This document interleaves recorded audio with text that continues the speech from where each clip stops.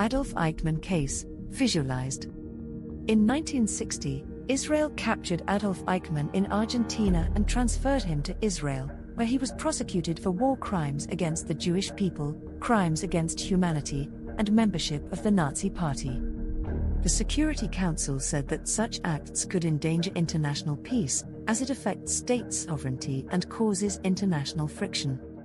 It also requested Israel to make appropriate reparation under the UN Charter and international law.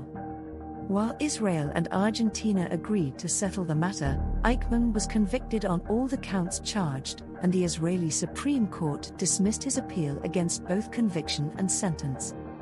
The lower court held, and the appellate tribunal confirmed, that it was bound to apply Israeli law and could not consider the contention that Israeli law conflicted with international law, and that there was no rule of international law preventing a state from assuming jurisdiction over acts done in the territory of another state, and that the crimes which were constituted offenses by the law of Israel always carried the stamp of international crimes, of which vested in every state authority to try and to punish them. Thus, the crimes against the Jewish people charged were nothing but the cruelest instances of crimes against humanity. War crimes were a well-known category, and the conviction of Eichmann for membership of a hostile organization had not rested on his membership of Nazi organizations alone, but also for his participation in the extermination of Jews. The jurisdiction assumed could further be upheld on the protective principle and passive personality principle, by connecting the link between the State of Israel and the Jewish people.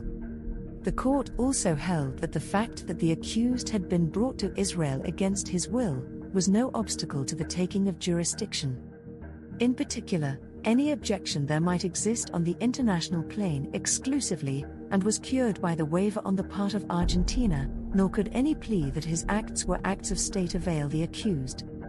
Even before the charter of the Nuremberg Tribunal, which excluded it, it was agreed that such a defense was not open to a person charged with a war crime, nor was the different defense of superior orders admissible, in the absence of any duress upon the accused, compelling him to act as he had acted.